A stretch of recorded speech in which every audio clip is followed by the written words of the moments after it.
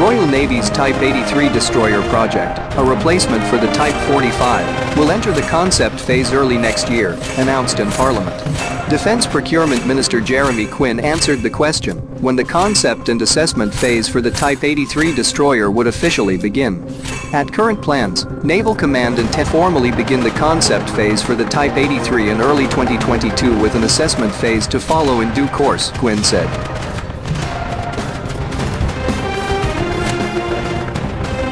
In March, Mr. Quinn had anticipated the initial timeframe for the Type 83 program to start in the next few years with the following assessment phase. Since the publication of the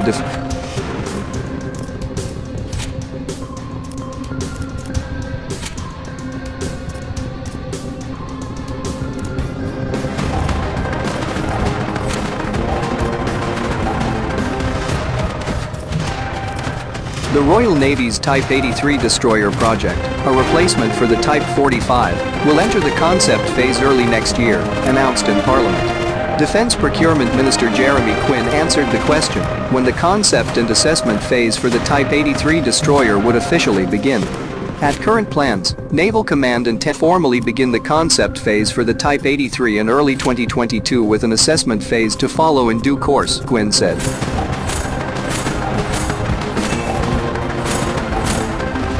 In March, Mr. Quinn had anticipated the initial timeframe for the Type 83 program to start in the next few years with the following assessment phase.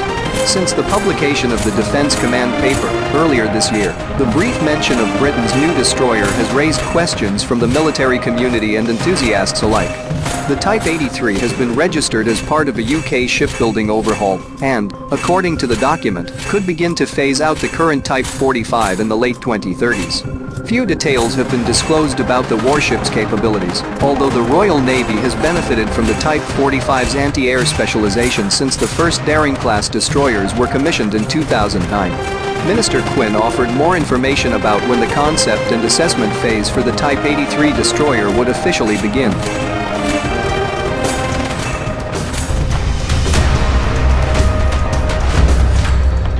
As of current plans, Naval Command intends to formally begin the concept phase for the Type 83 in early 2022 with an assessment phase to follow in due course, he said.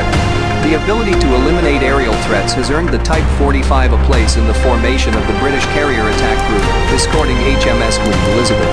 BAE Systems has encouraged the Royal Navy to engage with industry as early as possible regarding the Type 83 and Type 32 vessels that are part of the UK's future plans.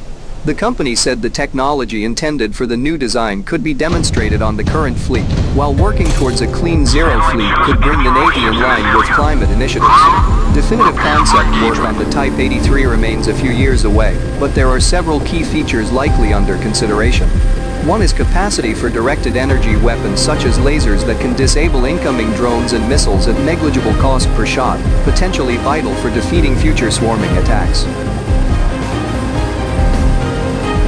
Such weapons, however, have high electrical power requirements and thus will require greater power generation and revised cabling. A future destroyer will likely have facilities to deploy its own unmanned aerial and/or submarines drones at a minimum for maritime surveillance, if not also anti-submarine warfare and sea mine countermeasures. Most importantly, there is the matter of the Type 83's sensors and missile armament, which could end up being an evolution of the present Sea Viper system or a new system entirely. Either way, the Royal Navy may not only want more missile cells, the latest US and Chinese destroyers have twice as many as the Type 45, but possibly deeper or wider ones which can accommodate larger round-attack cruise missiles or longer-range anti-ballistic missile interceptors. Arguably, ADM capability is a necessity for today's air defense warships due to the proliferation of anti-ship ballistic missiles like China's DF-21D and DF-26B, which can attack warships from 1,000 miles away or further. Currently, the Type 45 can carry Aster 30 missiles in its 5-meter deep silver A-50 cells to intercept short and medium-range ballistic missiles. The A-50 reportedly will remain compatible with forthcoming Aster 30 Block 2 ABM missiles that can tackle intermediate-range ballistic missiles across a wide area. However, using the 7-meter deep silver A-70 system could allow the Type 83 to fit already developed U.S. missiles, notably the SM-3 Block II and SM-6, which is a secondary surface attack capability. The A-70 also can accommodate Scalp Storm Shadow land attack cruise missiles, which the United Kingdom currently only mounts on aircraft. Integrating Storm Shadow or Tomahawk missile would give the Type 83 a land attack capability, which the Royal Navy intends to bring back on its surface ships. The Type 83's vertical cells may also accommodate anti-ship missiles, allowing the Royal Navy to flexibly adjust the mix of anti-air and anti-ship weapons to the mission, rather than relying on external Harpoon anti-ship launchers.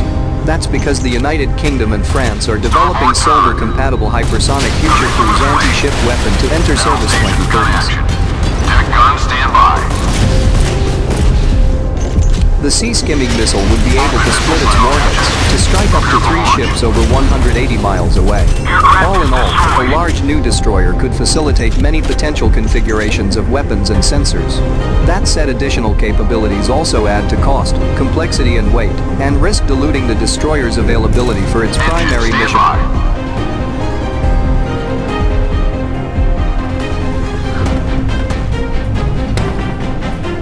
Ahead of 25 knots.